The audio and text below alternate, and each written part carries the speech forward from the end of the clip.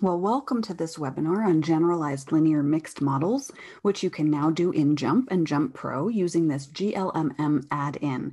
So I'm going to talk about this add-in today, but before we get started with really getting into Generalized Linear Mixed Models, I'll show you how to run a mixed model in JMP, and then I'll show you how to make these Generalized Linear Mixed Models.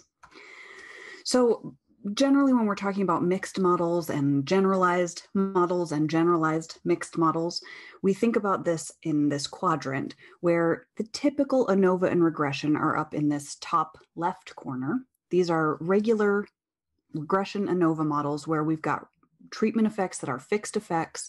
We've got an assumption of normality in the response. And we call these linear models. And in JMP, we use the personality in fit model called standard least squares. So just typical ANOVA and regression.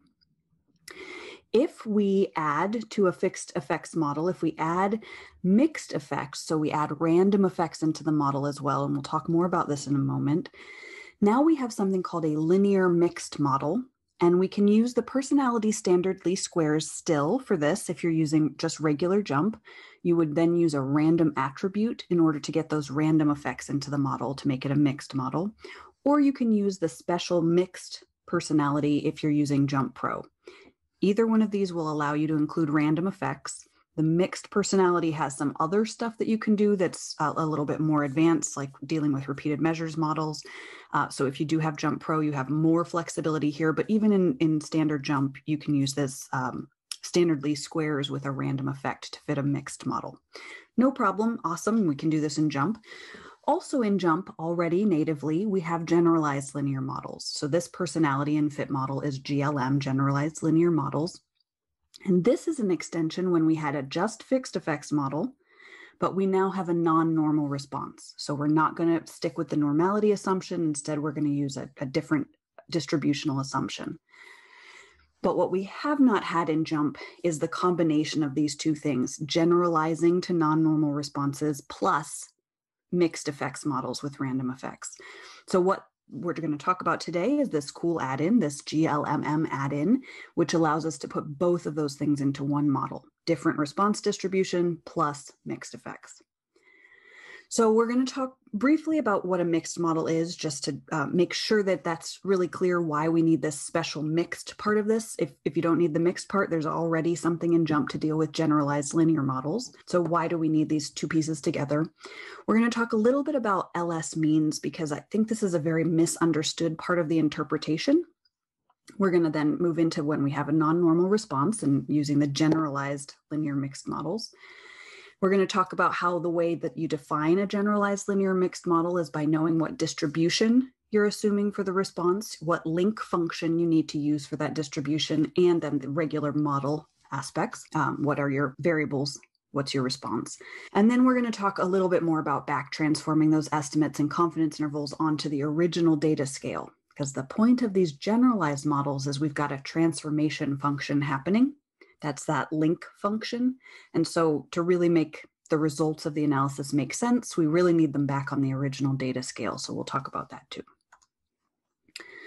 So first, mixed models. Mixed models are when you use fixed and random effects in the same model.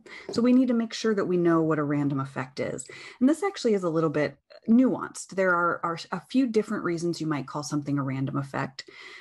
Really, the big two that come to my mind are when you are using a variable that has some levels in that variable, and those levels are essentially a random sample of many other possible levels.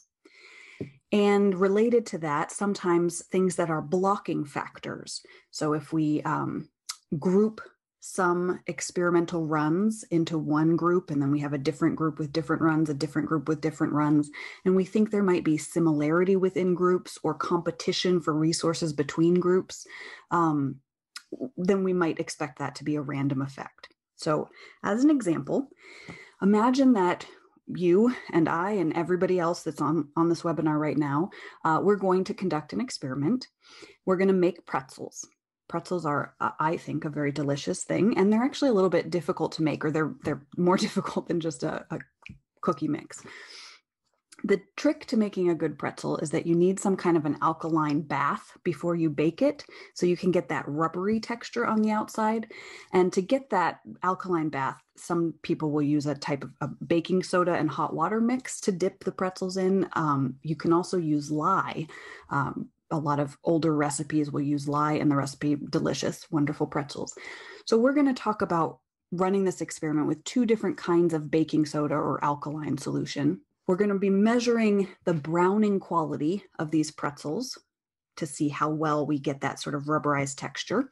And we're going to run the experiment 4 times where we get each of the 2 brands at 2 different temperatures. So we'll have a brand effect with 2 levels. We'll have a temperature effect with 2 levels. So you in your house are going to make your pretzels. We'll do these 4 runs on 4 different days.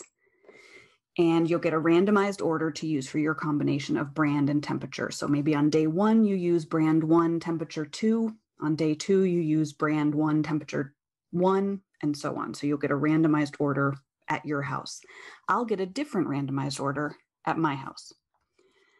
So these other sources of variability or other groupings that are part of the way we're designing this experiment, those are the things that are potential random effects. In our case, you're going to do this experiment in your home and you get your own randomization. I'm going to do this experiment in my home. I get my own randomization.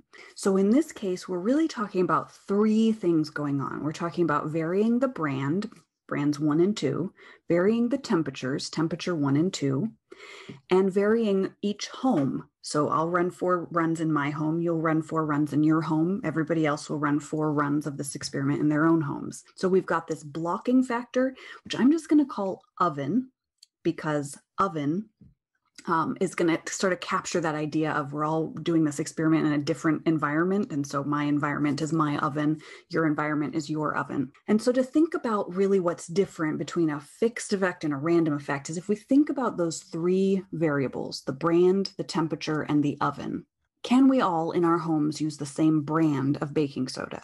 Hopefully the answer is yes. We're going to be assigned these. Maybe we're picking them up at the store. Maybe someone is mailing us all our baking soda brands. But ideally, yes, we can all use the same brands of baking soda. So that's a fixed effect with exactly 2 levels. We all get the same 2 levels. What about the same temperatures? Minus some potential variation because if our ovens are not reading the temperature, so minus some measurement error, yes, we can ask for the same temperatures. I can set my oven to 400 degrees Fahrenheit. You can set your oven to 400 degrees Fahrenheit. So again, 2 levels, exactly the same for all of us. What about the same oven? Can we all use the same oven?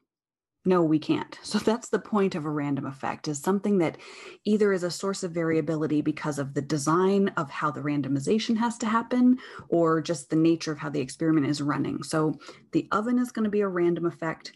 Brand is going to be fixed, temperature is going to be fixed. So here's a picture of the experiment at my house on 4 different days. So there's my oven in the top left corner on the first day. I'm putting the pretzel in the oven and I've made that pretzel with a certain brand. I've used white and black to indicate the 2 different brands of the baking soda with these little packets pouring the baking soda onto my pretzel. So I'll have brand 1 and time 1, for example, on the first day.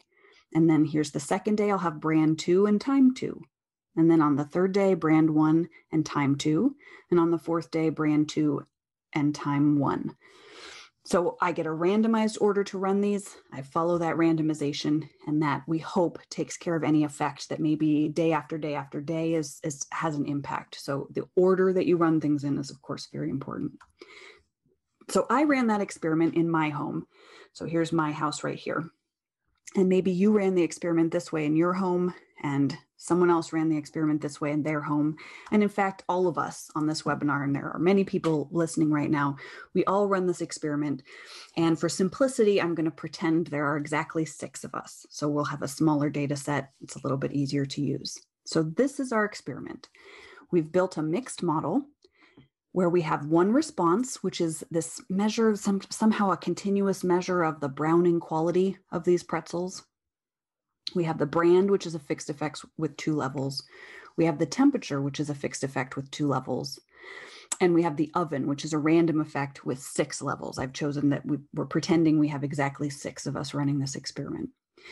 So one little caveat, that temperature could be treated as continuous, and that's okay. If I treat it as categorical, I'm treating this like an ANOVA with 2 factors. If I treat brand as categorical, which it must be, and temperature as continuous, then I've got grouped regression. Totally okay either way. In this case, I'm going to use temperature as 2 different temperatures. I'm not going to consider any temperatures in between. I'm just going to say, do I want to write my instructions for 400 degrees or 450 degrees Fahrenheit? So on the right, we see a picture of this data set. It's called pretzels. We've got the 6 ovens. We've got the 2 brands. It's actually going to be an actual baking soda and a lye. We're going to use the temperature at 400 and 450 Fahrenheit. And then we see a distribution after we've all collected our data of the browning quality. So typical ANOVA and regression types of models, the standard least squares models, are going to have this normality assumption. We're going to be assuming that the browning quality is normally distributed after accounting for these random effects. So sometimes we check the distribution of that browning quality column, but really it's not just the distribution of that response without considering the model that we care about. We really care about the distribution of the residuals after we fit the model. So really it's easier to check. It's actually only really possible to check if we're fitting the assumptions after we fit the model. Feels a little backwards, but we're going to trust, we're going to hope that we have something normally distributed, we'll fit the model, and then we can check the residuals to see if, in fact, we're meeting the assumptions reasonably well. Now, for this type of model, this kind of typical regression in ANOVA, including even with a mixed model with random effects, that normality assumption is not really strong. We don't have to be really perfect, but we do need to be reasonable to meet it. And when we're not reasonable, that's when we might want to consider that generalized linear mixed model where we allow a different response distribution. In this case, I'll show you in a moment, our residuals are going to be great. So this model is perfect with just a normal response. So let's try it. Let's look at this model. So here I have the pretzels data set, again, of 6 ovens, 2 different brands, 2 different temperatures, and then the response of browning quality. And to fit this model, I go to Analyze, Fit Model. Here's where you see those personalities. So I've already put this model together, so it's coming up as a mixed model, but I could fit this with standard least squares. If I fit it with standard least squares, then I put the browning quality in as the response, brand, temperature, and their interaction in as fixed effects. And when I'm originally fitting a standard least squares, you won't see this random effects tab. Instead, you'll have to take the oven, the random effects, add it to the model, click on it, select it, and use this attributes random effect. That's how you'd add a random oven effect to the model if you're using standard least squares. I'm not going to do that here. Instead, I'll use that fit mixed model. So standard least squares works for the no mixed, just simple fixed effects. Let's actually look back at the slides.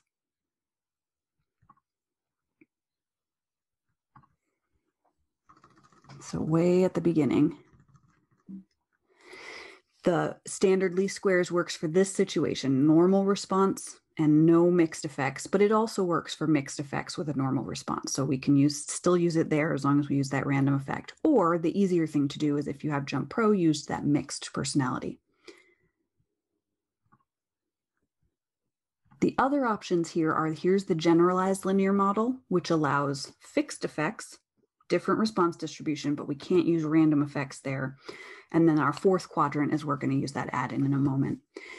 So I'm going to use the mixed model because I have Jump Pro on my computer, and so I'll have brand, temperature, brand by temperature interaction as fixed effects, oven as a random effect, and then I'll click Run. So when I run this model, I see that the points are in fact spread sort of in an approximately normal distribution centered around that best fit line. So I'm actually pretty happy with this. We can explore more residuals by, for example, saving out the residuals. There's actually a benefit here to running this again with the standard least squares personality because you actually get slightly different output. It's the same exact model, but the output will be slightly different from the two different platforms that allow this. So if I run it in the standard least squares, there's actually an option here to plot the residuals. So from this one, I can save them out and then plot them. From this one, I can directly plot the residuals. So let's plot, for example, the residuals by predicted. And this looks really reasonable. The residuals are between +2 and -2.5. That's very reasonable, and they do seem to be approximately normally distributed and centered, similar variance across all these groups, across the whole. So we've got basically just a cloud of points centered around that 0 line. So it looks like we meet that rough assumption of normality. We don't have a lot of data, so we can't know for certain if these truly were normally distributed as the mechanism that generated them, but this is very reasonable. So then we can look at the results. So again, this was the fit least squares. This is the fit mixed, exact same model, just two different ways of looking at some of the output and some different options from these red triangles. And we see, for example, the variance components. So we have the oven variance component and the residual. We see the same thing here as we do here. So the oven is 0.35 for the estimate of the variance coming from the oven. The residual is 1.10. And if we add those up, that gives us a total amount of variance of 1.46. So this is great. We see that the oven has some variability. In fact, it accounts for 24% of the total if we look at this piece of output over here on the far right. So the oven is explaining some of the variability in our data. So by including it in the model as a random effect, we're able to get a better sense about the true brand effect and temperature effect and brand by temperature interaction.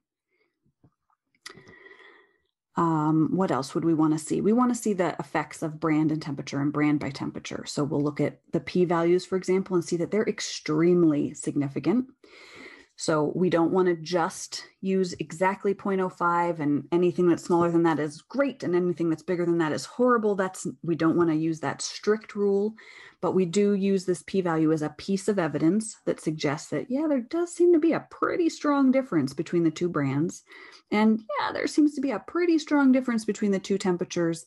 And yeah, there seems to be a pretty strong difference in the brand by temperature interaction. So we can explore those further. For example, by looking at the effect details. So the effect details show us the difference between the two brands. So here's the average, essentially, for the baking soda and for the lye. And then here's the average for the 400 and the 450. And then here's the averages for the 4 different combinations: baking soda at the 2 different temperatures, lye at the 2 different temperatures. And so here we might actually want to look at the least squares means plot. And we will overlay the brands on top of each other. So this plot is very useful for us understanding why the interaction would be significant. So we see here that the effect for baking soda over the 2 temperatures is a little bit weaker than the effect is for the lye over the 2 temperatures. The lye actually makes a much bigger difference having it at a high temperature. The baking soda only makes a smaller difference having it at a higher temperature. So the fact that these are not perfectly parallel lines is the reason we're seeing a statistically significant interaction.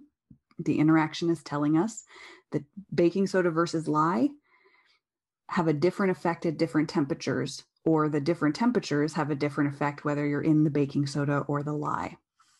So since there's this statistically significant effect of the interaction, and it's not borderline, it's a really strong, there is definitely an effect here of a different, there's a different effect of the temperature within baking soda and within lye. They're both in the same direction, but it's a stronger effect within the lye.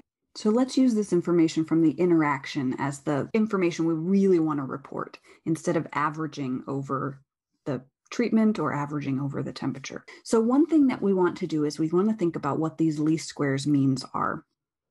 If we go back to the Analyze platform and to tabulate, we can actually calculate the arithmetic means of the brown inequality at the different brands, and then nested, we'll put the temperatures nested inside of the brands. So right now I've got the sum there. I actually want the arithmetic mean.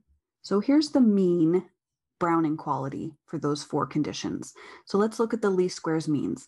Those are identical right now. So 11.39667, 15.215, 4.7716, 12.805. Right now, our least squares means are identical to the arithmetic means. What happens if we go back to the data table and we delete a few values? So I'm going to take out 14.01 here. I'm going to take out maybe 12.35. So I've got a few missing values now. So now let's rerun this. I will go redo and redo analysis. And let's look at that interaction plot here. And then let's also rerun this.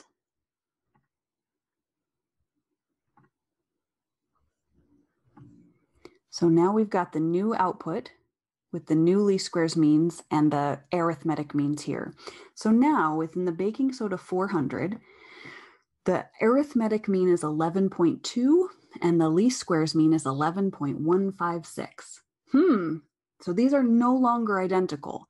The baking soda 450 still identical, the lye 400 still identical, but the lye 450 no longer identical. So there's 2 groups that change. Those are the 2 groups that contain the 2 values that we're missing. So this is a really important point for understanding. As we do things with these least squares means, I just want to make sure that you understand the least squares means are a wonderful estimate of the sense of the middle of the data. So they're a measure of the centrality, but they're not exactly the arithmetic mean in every case. They are only the arithmetic mean when you have a perfectly balanced experiment with no missing data. If you do not have all the treatments showing up in all the blocks, or you are missing some of your treatment combinations, so if you have a balanced and complete block design, for example, you're not actually seeing every treatment with every block, you're going to start seeing that these least squares means are not identical to the arithmetic mean. So just keep that in mind. They are only identical in a perfectly balanced, no missing data situation. So we don't want to talk about these as the averages exactly. We want to talk about these more as a measure of centrality. So we'll try to use the term least squares means. We talked very briefly about how the least squares means are not necessarily the arithmetic mean. This was a different example where we were looking at welding pieces of metal together and use a different metal alloy as the bonding element. So we used copper, we used iron, and we used nickel. Here's copper, here's iron, here's nickel as the 3 bonding materials, and looked at how well they hold those 2 pieces together. What is the breaking strength? So the higher this number is, the harder it was to break that bond. So it looks like iron was the best. But this is just a plot showing the confidence intervals for, first of all, when we fit the model as a mixed model where we had a block as a random effect versus if we fit it with the block as a fixed effect. When we fit block as a fixed effect, we were not able to capture the variance in the same way. And so we actually underestimated the variance in this confidence interval. This is the true model, and this was the not treating it with the correct mixed effect. So first of all, point number 1, when you have random effects, recognize them and use them as random effects in the model because you get slightly different results. It really does make a difference in what your results will be in the model. So use mixed models when you need mixed models. And then also here's the arithmetic means versus the 2 estimated means in those 2 different models. And you can see they're not identical. This was a model that had a lot of missing data and it was an imbalanced design. So we looked at that, and I hope that I've really driven that point home that least squares means are not exactly arithmetic means. And we'll talk more about why that matters later.